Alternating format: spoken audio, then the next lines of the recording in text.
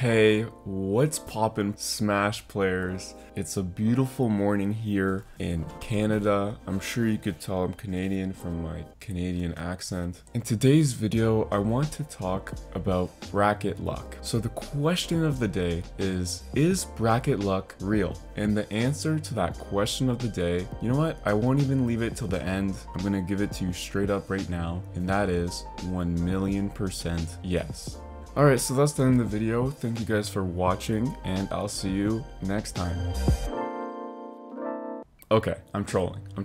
That's not the end of the video, but that is true. Bracket luck is definitely 100% real. But I want to take it even further to make this video a little more saucy and tell you 3 ways in which bracket luck is a thing. The first way is bracket luck via matchups. So this is getting lucky through getting good matchups, either matchups that your character does well in or matchups that you're very comfortable in, or your opponent is just much less comfortable than you are even if they have the winning matchup. You could also get super unlucky by playing your worst matchups right away. Actually, I remember in Smash 4 playing Donkey Kong, bracket luck was huge for me. I felt like I could beat any Mario in the world, but also lose to any Zero Suit Samus in the world, and also beat any Sheik in the world. And I actually made it out first seed at Super Smash Con one year because I had to play against a Sheik, and I was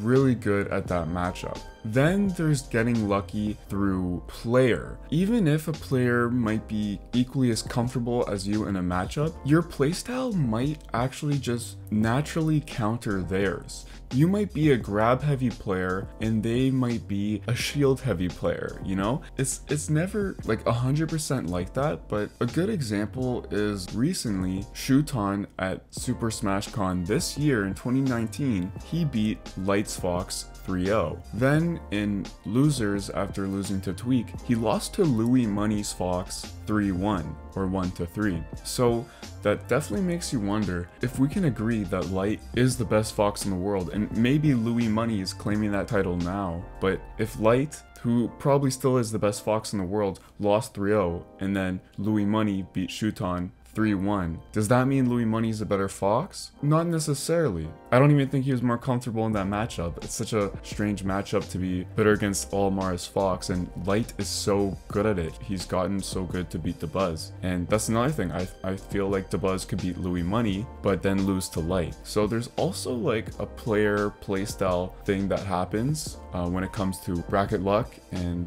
you just might counter someone's playstyle, or their playstyle might just counter you and screw you over. So the third way bracket luck could affect you, well, first it was matchup, then it was player, and the third is just being lucky AF. And that's lucky as flippity flip because you just get a bunch of DQs. Or the opposite is you somehow get DQ'd because you went to a 4 p.m. pool when your pool was really at 1 p.m. So what's the takeaway from this, guys? The takeaway is that don't stress too much about how you place. Just understand why you lost. People, you know, they get really upset when they lose, and it can be hard to like handle, or if they don't place well or like how they preferred, but they could have just got really unlucky. But just make sure to try to learn so you could overcome that, you know? Go to your pool at the right time, try to learn those matchups that are hard for you, figure out why their playstyle might have been so good against you, and just, you know, let it make you stronger. And I also want to say this, bracket luck is important to understand is real because it saves you from making stupid tweets. Because I know Best Ness was like, oh, this Smash and Splash format, it was like Swiss pools, I don't even know how that works, but he said like, oh, it's so stupid, like a Mii Brawler got like top like 24, I don't remember how Leet placed, but he was complaining about a Mii Brawler. He goes, I money matched this Mii Brawler and like I 3-0'd him, and like, yo, he's so bad, like I should have been like way higher, but this bracket format's stupid. Like, that honestly made Best Ness look really bad, because no one cares you beat a Mii Brawler in a money match. There's a lot of characters that could just straight up demolish Mii Brawler, but he outplaced you because he got matchups he was comfortable in, and he's a really good player. Of course, a Mii Brawler, it's like me for Smash 4 DK. You know, I feel like I could beat a lot of people, but also lose to a lot of people who are better or worse. So that's that. I'm gonna leave it at that. Thank you guys for watching. I hope you enjoyed this video. If you did, don't forget to hit that DK thumbs up and spank that subscribe button.